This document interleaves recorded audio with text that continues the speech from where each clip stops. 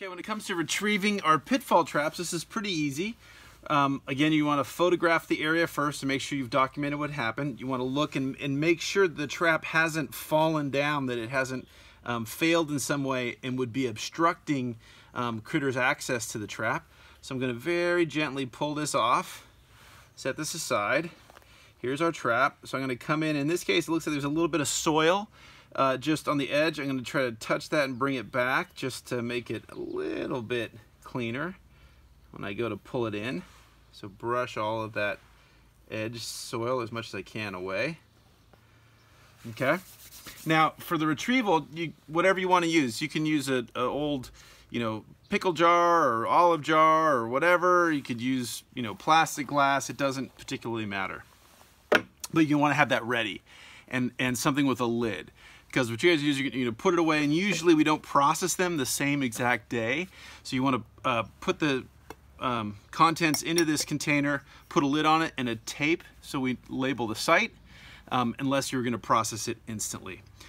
So what I'll do is I'll come here, I'll very gently pull the trap out of the soil. Okay, so the first thing I'm going to do is take this up, I'm going to look and make sure that the liquid is still in there. Firstly, that there is liquid in there. Secondly, the liquid is approximately the same color that we put it in. So if you're using antifreeze, it should be that day glow green glow. Oh look, so we missed that little grub, but there we go. So anyway, okay, so there was liquid in here. It didn't get rained out. No animal came and overturned it or did whatever. And it might be a little bit hard to see from the side, but if I clean it off a little bit and you look, you can see that there's stuff on the bottom, some stuff floating, etc. So we don't need to worry about that right now. If I were to look in and I were to see like let's say a twig or a leaf, let's say I had a piece something like this in there that was lying there, I would go ahead and pull that out. So if anything's really, really conspicuous, that's not a critter, that's just gunk, twigs, etc., leaves, I would work to try to get that out right now. It'll save you a little bit of processing time. So if I look in here right now, this is a looks like a piece of rosemary or something. So I'll pull that out. I don't want to spend a lot of time, but anything big like that I could easily pull out, I would do beforehand. Okay, so now we got these guys. I'm going to put it in my jar. I'm just really quickly going to give it a little bit of a swirl, because I want to make sure that any individuals on the edges of the container or what have you are in there. And then I'll just give it a little bit of that.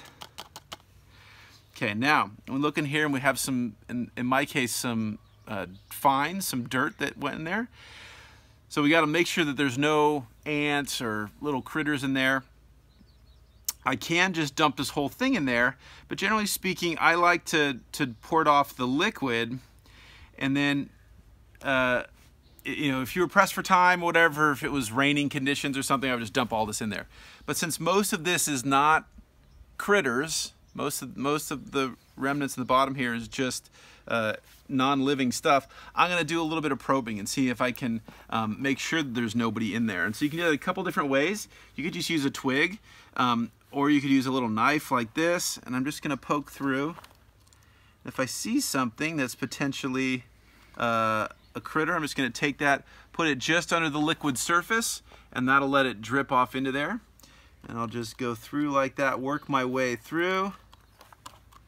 It looks like this is mostly just dirt. So there we go. Okay. And so my critters are all in there ready to be processed. Now I can, this was just, glycerol. This is just food grade stuff. So I can go ahead and just pour that right there, or I can go to my sink and rinse that out.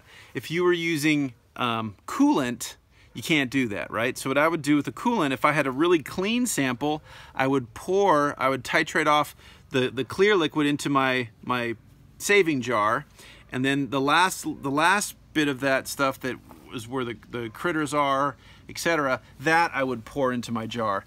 If I wanted to give a little gentle rinse of this, I could, but that can't go down the sink, right? So whatever the liquid that comes out of here, if you're using coolant, it is a hazardous substance and we should dispose of that property. At school, you could take it to the lab. In our case, if you guys were stuck at home, you could make a little waste container and you could take that to your hazardous disposal thing in town. And so with that, we are ready to take these guys in and process them.